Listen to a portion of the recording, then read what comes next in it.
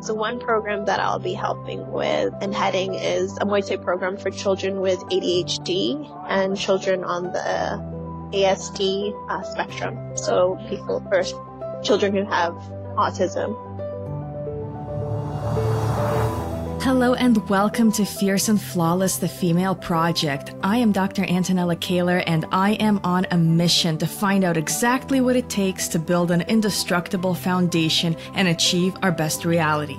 I am thrilled to bring you stories of inspiring women who were fierce and relentless when pursuing their passions, who did not blame their struggles on so-called character flaws, and who took control to lead extraordinary lives.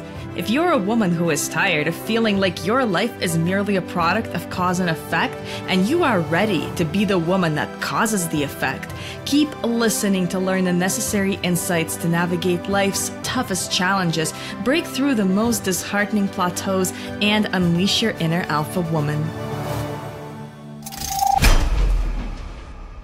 And don't forget, you have the exclusive opportunity to win our Alpha Empowerment Book Bundle. It's 3 life-changing books whose authors you heard speak on the show and a 12-week wellness program by me. So please visit www.thefemaleproject.net/podcast to find out exactly what you need to do to participate. So good luck and thank you for listening. Hello, Alphas, and welcome to another episode of Fierce and Flawless, the Female Project. Today, I had an amazing interview with one of the kindest women I know, professional Muay Thai fighter Janice Lyn. Janice holds countless titles and was actually the first woman to represent Canada at the Muay Thai World Championship. Janice and I talk about the importance of finding a sport you love with your whole heart during your fitness journey. Also, the importance of self-defense for women, Thai culture, and why Muay Thai can be a fantastic activity for you and your kids. I am so happy to have had a chance to catch up with Janice before her move to Thailand to pursue her dreams. So keep listening for my interview with a beautiful alpha woman inside and out, a true champion, Janice Lyn. Hi, Janice. How are you doing? Kate, how are you? I'm doing great. I guess I should really start with Sawadee Ka, Janice. Sawadee Ka. We miss you. Yes, well, I've been busy being thrown around the country. I did keep up and do Muay Thai for a while in Ottawa. I actually had a couple of little demo fights and things like that. But then I was sent off to a really tiny place in Alberta. And then they did not have a gym. And then I got pregnant. So can't fight when you're a prego. Apparently that's frowned upon. And then after that, it's just been, baby life. So I'm kind of crawling back onto the radar now. But yeah, congratulations. Thank you for taking the time. You are very, very busy. I appreciate you taking a little bit of time to talk to me. Oh, no problem. Now, I'm going to give a little backstory to our listeners of my story of you and me. For those of you who have not seen Janice looks like a champion. And if you see Janice on a punching bag, it's just like watching an athlete in their natural habitat. Like it's hypnotizing. So when I started at Krudar, you were always my inspiration when I was training there. And then I was training up for yellow shorts, which is the system. Once you achieve a certain level, you can do a test and you achieve yellow shorts, and then blue shorts. I don't know if Crew still does that. Probably yes. Yes. Yes. So the blue shorts test was the really rough one, and it was a big step because after blue shorts, you of course get to start to spar with other people, and it kind of things get real. So I was training for blue shorts for a while, for a couple of months, and you were actually my first light sparring partner after the blue shorts test. And you were very, very nice and very patient, and you held back a lot. But I gotta say, Janice Lyn, you are the first person that really gave me an ass whooping. Aww. And I was so happy. Because I was so starstruck. I'm like, oh my God, this hurts so bad, but I'm fighting with Janice. This is the most amazing moment of my life. No, you held your ground. It was good. It's okay. I was only weeping on the inside.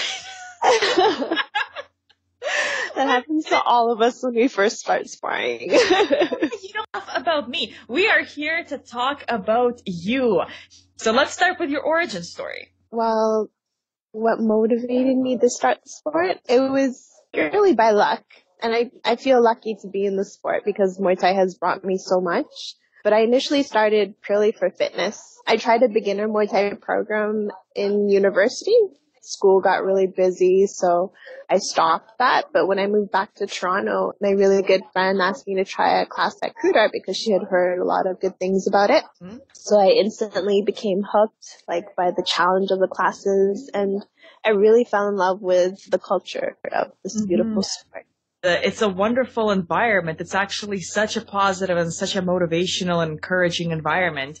Yeah, I think it comes from, like, because I've been to Thailand a few times, and it just comes from, I think it really comes from the Thai people. Their culture is really ingrained in the sport, and I've never been to a country where I felt more welcomed, or if they call you your family, they literally mean your family. Like, they treat you like blood, which I've never experienced before. So it's really interesting.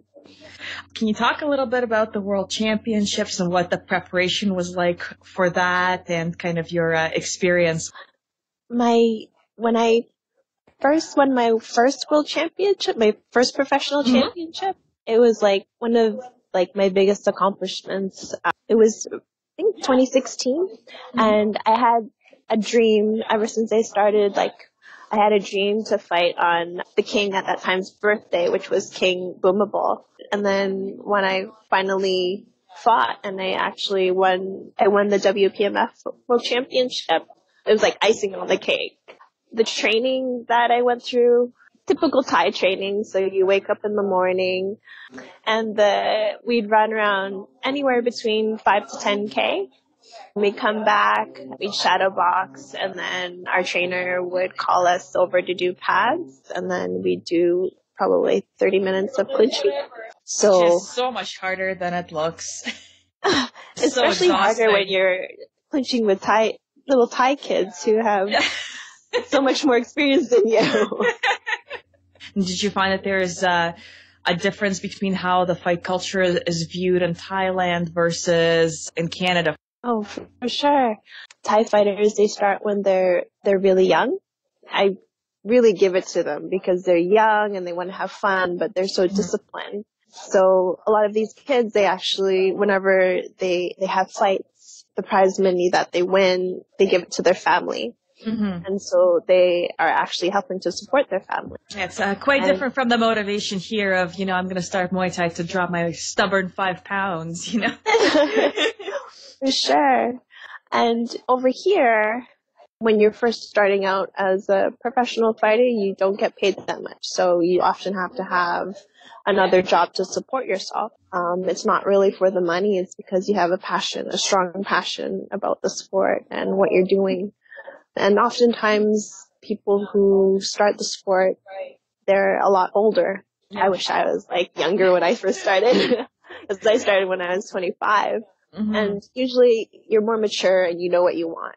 And so the drive is there, the inner motivation is there to, be at your best if that's what you choose to do. In Canada, you're, of course, the first female Canadian fighter that represented the country. It's really interesting because I started Muay Thai at a really good time for females. It's just when female Muay Thai was starting to get popular. Mm-hmm. So what was really interesting is this past World Championship in Cancun, in the elite division, there was actually 50% females and 50% males. So wow. It's kind of like, and it's really interesting. It's like almost unheard of in either other sports or even like in larger companies and stuff like that. So, and I think it's due to the leadership. Stephen Fox, he really believes in supporting women.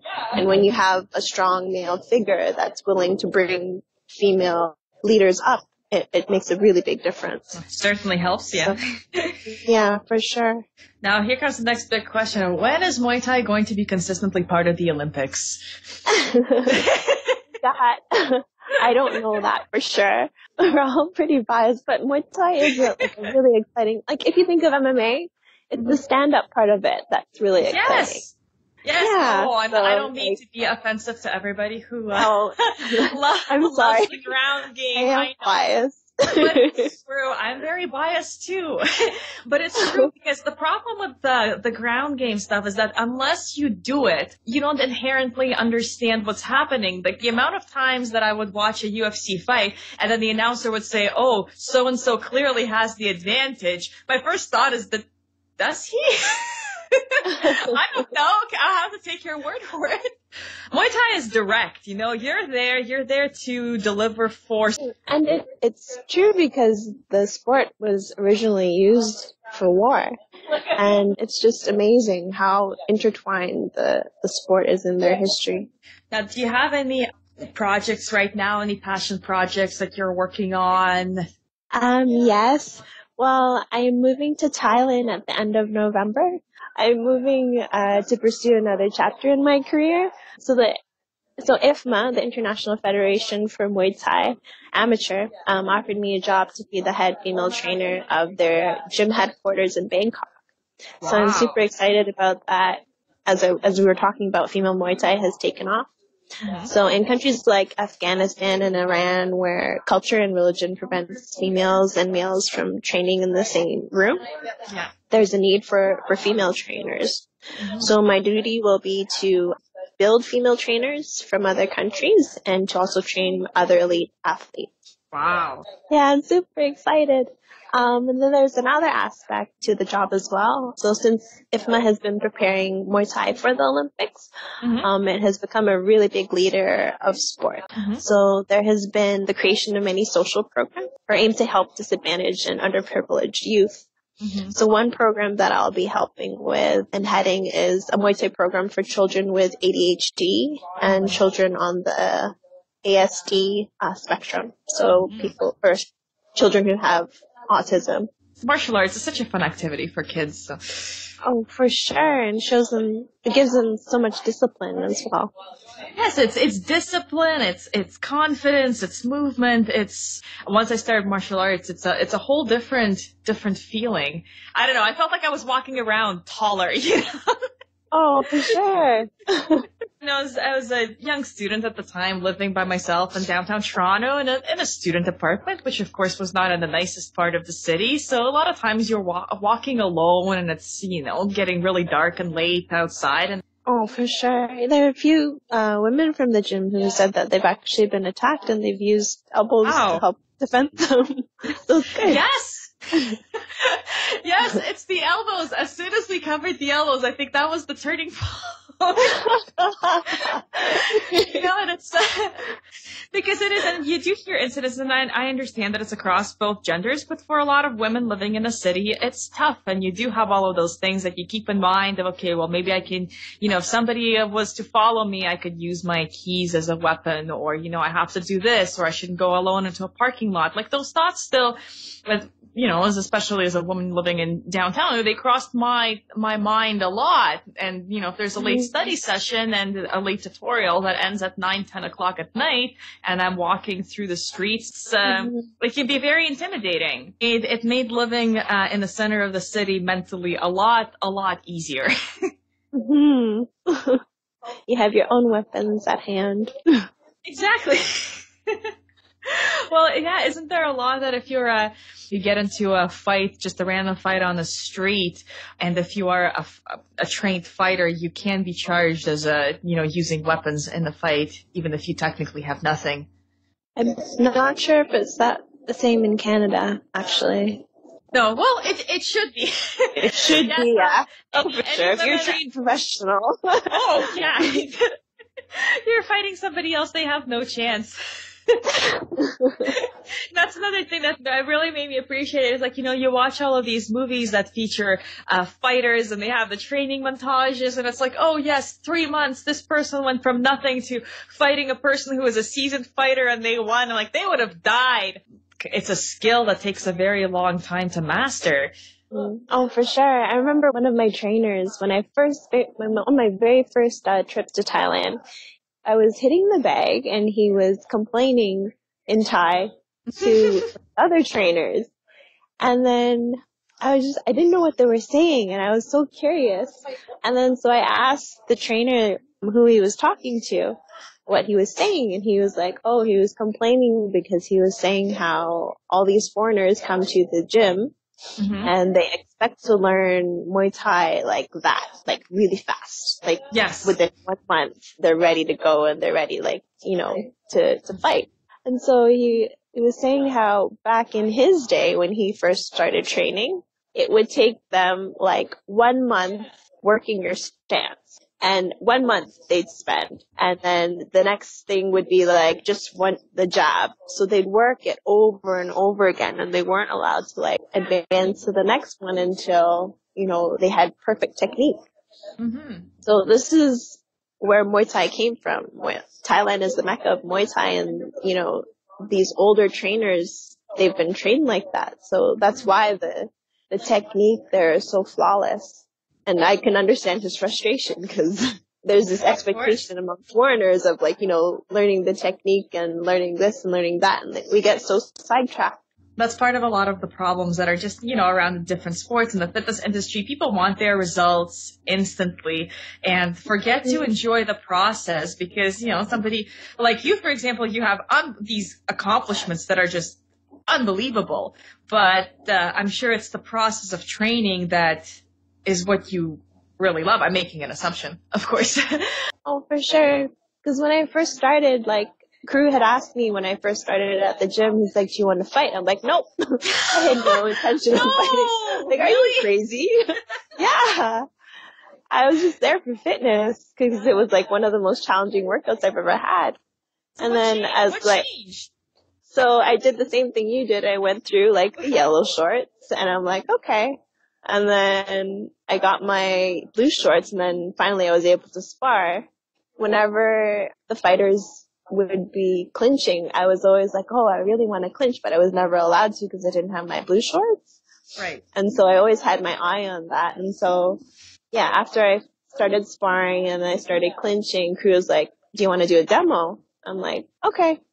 And so I did my demo, and then after that, like, everything happened naturally. Like, I was never forced to do it. Well, for me, it was never like, oh, you have a fight and then you have to train hard. It was just always training hard and then, okay, I'll fight. Which is especially if you're the kind of, especially if you're the kind of person that's competitive, like even just with yourself, the natural progression of the sport is you only know that you're getting better by testing your skill against other people with the same skill. Because after a certain point, how do you know that you're getting better? Your bag isn't going to say, it's like, okay, well, the force you delivered on this hit is getting stronger. That's not all encompassing, right? You need to test your skill by having it against other extremely skilled people, and then that's how you progress. And then it just kind of sucks you in. Yep.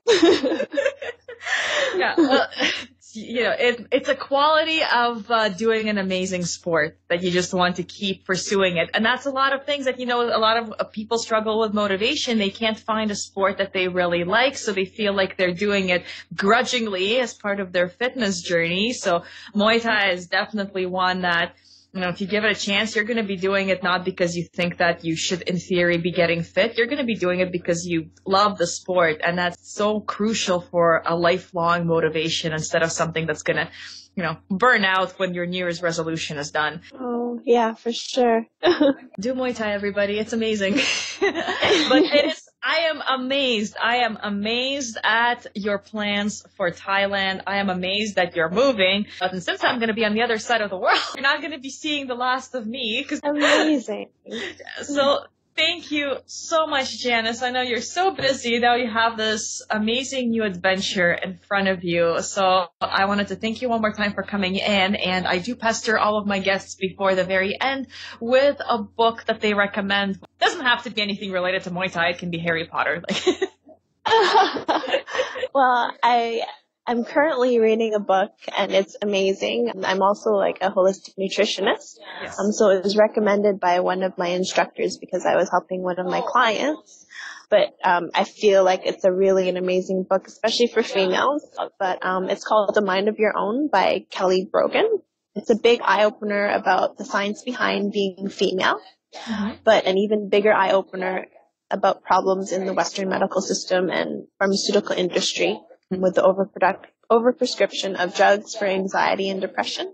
Mm-hmm. And it reveals an alternative approach to achieving optimal health. A lot of diseases have an emotional component to it. Mm-hmm. And so really getting to the root of the problem rather than just, finding that quick fix for whatever problem you may have. So I really enjoy the book. No, it's fantastic. So could you repeat the title of the book one more time? It's called A Mind of Your Own. Mind of Your Own. Kelly Brogan. Wonderful. I'm going to be definitely picking that up. Sounds like it has a lot of concepts that are directly in line with a lot of my beliefs. So thank you so much for recommending it. That sounds wonderful. And thank you again for taking the time. Thank you so much for having me. I'm really happy that you're having these podcasts, and I can't wait for other podcasts and people that you're going to be bringing on. Absolutely. Thank you so much, Janice. Thank you for being an awesome person, taking the time, for being an inspiration, and for, teaching me the hard truth about fighting the first time I fought. Yeah. But it was, I didn't know you personally, but to see a female dominating in the gym in a sport that at least I at the time thought was a little bit more male dominated, I didn't know any better. It made a profound difference, and I'm sure you're making such a difference for a lot of women starting out and being an inspiration to them. So thank you for your time and for everything that you are and that you do, and I will connect to you on the other side of the planet. Oh, I can't wait to see you again. I'm going to give you a huge hug. Thank you so much, Antonella. Thanks. Bye, Janice. Bye. Bye. Hey Alphas, it's Dr. Antonella from Fierce and Flawless, the Female Project. I cannot wait to bring you more incredible stories and exceptional insights from women who made an impact. So join me on this journey. Subscribe and comment with nominations for guests you would like featured next. I want to deliver content that ignites a spark in you, so your feedback is extremely important to me. To connect with me and to get the resources mentioned in this episode, visit www.thefemaleproject.net or add me on Instagram at dr.antonella. Thank you for listening and stay tuned.